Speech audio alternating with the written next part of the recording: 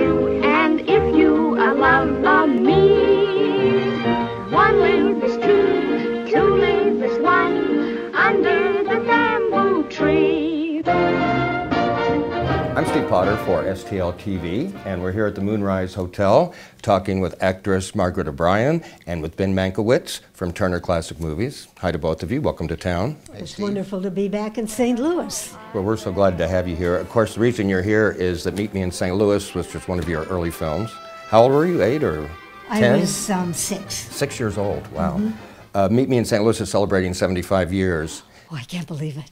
We don't say it. You don't look that old. Thank you. Thank you. Ben, tell me. I was little. Yeah, about this big.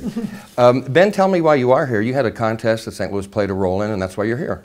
Yeah, so for the last 3 years, we've sort of had a contest to bring TCM to your town, your hometown.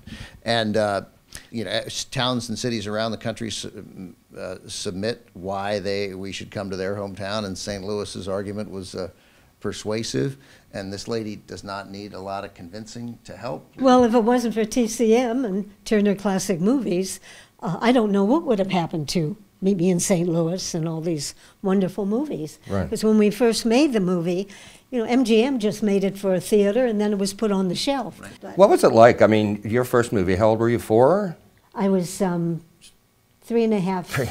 Well, actually, the very first movie, I was like 2.5, 3, and that was Babes on Broadway. How did you get into that? I know both your parents were entertainers in their own right, and you grew up in San Diego, so you're close to LA. Was you just being in proximity? Did that help you get into the business? My mother was from Spain, Spanish, and she was a very famous flamenco dancer with the Cancinos, Rita Hayworth's family, her father and mother, and my mother danced for them, and my aunt was a famous dancer with Xavier Cugat's show at the Waldorf.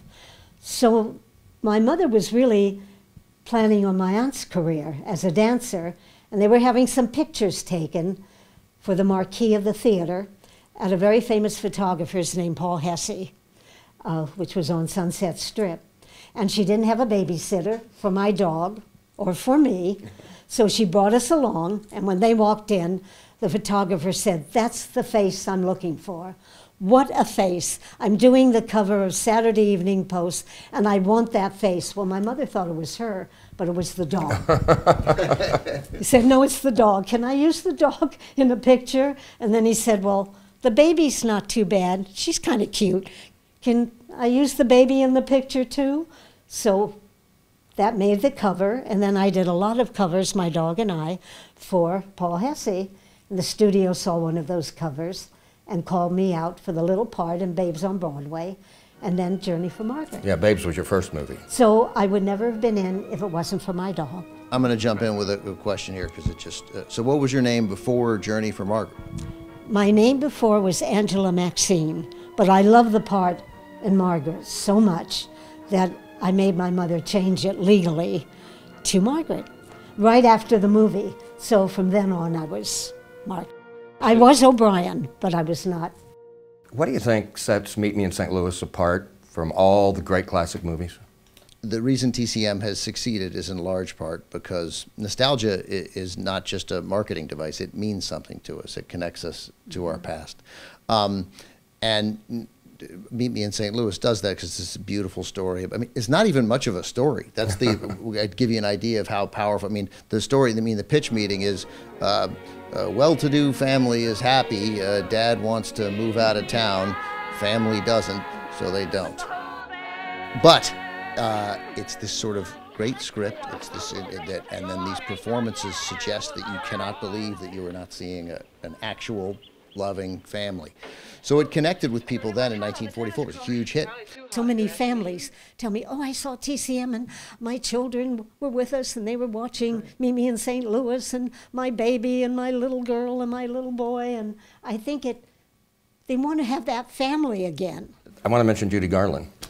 And you were a young girl, of course, at the time. What kind of relationship did you develop with her, if you did? And did you ever see her after that, or did you get to know her as a person, or what? Yes, well, we'd see each other at different functions, and you know, a lot of times when you worked with somebody and you didn't see them anymore, or you'd see them in a function, right, they were kind of too busy to say hello, or they kind of walk through. They're too busy wanting to get to the table. But she never was. She would always come over and say, "Oh, Margaret, how are you? How is everything going?" She was a very sweet person.